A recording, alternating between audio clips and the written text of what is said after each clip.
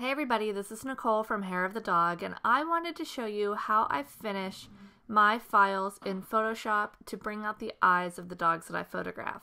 So here we have sweet Abby the lab in Colorado in the trees, and I mean, she looks pretty good, but we want those eyes to pop. So I'm going to Command J for a new layer, and I'm going to use the history brush to brighten those eyes. So I Command J. And then right here in the history palette, I click on this last thing, the layer via copy, which is what happened when I did Command J. It made a layer via a copy. So I click that little checkbox right on the left. And then I come over here to the left side of my screen and I click on the history brush, or the shortcut is Y. It is the brush with the arrow behind it. So now I need to check a couple things. Up here on my mode, I need to make sure that it's in screen mode. Multiply makes it darker, screen mode makes it lighter.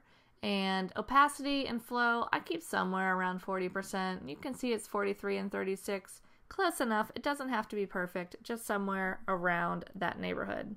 So now I'm going to come in a little bit closer to Abby's eyes. I have a small brush. I'm going to make it a little bit smaller, and I'm going to bring up the highlights. And I'm going to do this just by doing a couple passes on it. And then I'm going to come around and lighten up the color of her eyes down here along the bottom, usually opposite the catch light. And then it looks a little bit light in the middle of her eye, so I'm going to go up to multiply. I'm just going to darken that little center of her eye a little bit. There we go. And now we're going to zoom back out, and then we will turn it on and off to see what we did. So there's quite a difference there. If you go a little bit too much, you can pull the opacity down a touch to where you like it. I think it looks pretty good right about there at 90%. Actually, I might pull it down a smidge more, about 85. All right, so now I'm going to Command E to flatten, and I'm going to come up here and do a high pass filter on those eyes just to make them glassy and pretty and shiny. So I have an action right here that you can actually download on Hair of the Dog blog on this blog post.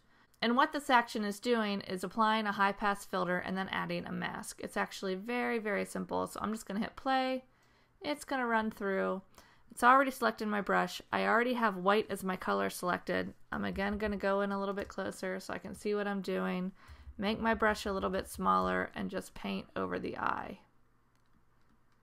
Now, you can see the difference here.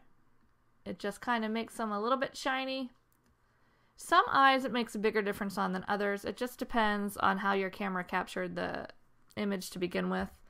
Now, rarely do I keep this at 100%. I'm going to back this off a little bit because sometimes that just makes it look a little bit too much. So I usually pull it around 50 to 70, usually 50 to 60. Right now I'm about 66%. I think that looks good. We'll move it out.